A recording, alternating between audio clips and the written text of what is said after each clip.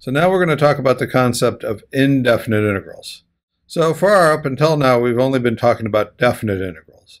Indefinite integrals are a little bit different. They actually have a very different role in the subject. An indefinite integral, we use the same integral sign, but we don't put an upper and lower limit of integration on it. We say the indefinite integral of f of x dx is capital F of x plus c, where capital F of x is an antiderivative of f of x. Let's look at an example of how this notation works. Suppose you're asked to find the indefinite integral of x squared dx. According to this, you need an antiderivative. F of x, the integrand here, is x squared. One of the antiderivatives, capital F of x, is x cubed over 3. So we write down that the indefinite integral of x squared dx is equal to x cubed over 3 plus a constant. That's all there is to it. Let's look at another example. Suppose we want to find the indefinite integral of the square root of x dx. Well, in this case, f of x is the square root of x, but it would be simpler to find the antiderivative if we wrote it as x to the 1/2. If we do that, then we can find out what the antiderivative is. One of the antiderivatives is x to the 3/2 divided by 3/2.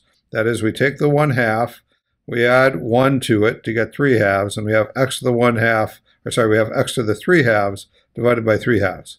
1 over 3/2 is 2/3, so we get 2/3 x to the 3/2. So that's one of the antiderivatives.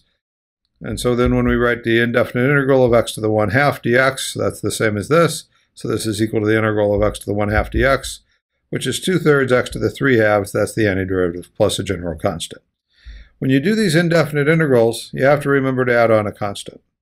Notice that the variable that we used here is the same as the variable we use here. So for indefinite integrals, this variable has a very special meaning.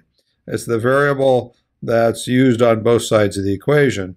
And what we end up with over here is an expression for a function of x, where this variable is carried in this notation.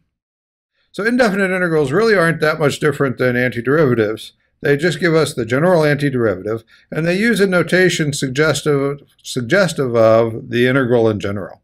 So you can think of indefinite integrals as just another notation for an antiderivative, and we'll be using them quite a bit in calculating quantities, and in particular, they're an intermediate step for calculating definite integrals.